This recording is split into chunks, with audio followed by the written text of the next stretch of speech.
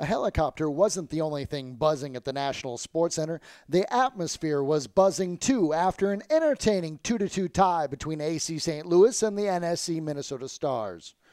Over 2,000 fans were treated to a good game that started out with Minnesota having the better possession for the first 20 minutes.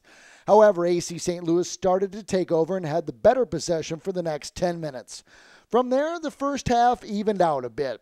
Brian Civilicus had a good opportunity in the 34th minute for the NSC Minnesota Stars on a ball from Johnny Menyonger, but couldn't put it away.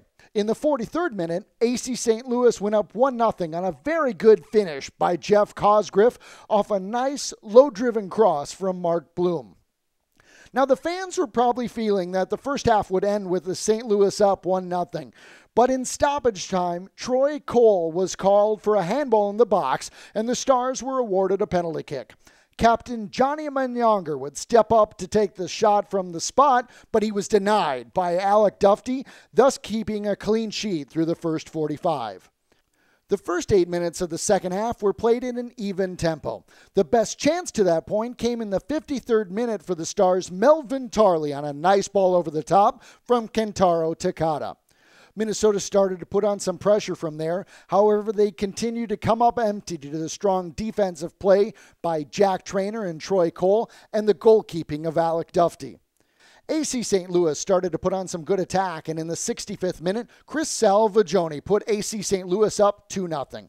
They continued putting on pressure, including a shot by Luke Kremelmeyer that would ding off the left post. The next 10-15 minutes would kind of even out again from there. In the 79th minute, Simone Bracalello had a wonderful opportunity to get the Stars on the board, but his header would just sail over the bar. That was the start of a heavy attack put on the Stars, and finally, in the 87th minute, Brian Civilicus found the back of the net and cut AC St. Louis's lead in half. The Stars continued their attack after the goal, and 4 minutes of stoppage time was added to the second half, and that's all the Stars' Jason Moran needed to slot the ball past Alec Duffy for the tying goal.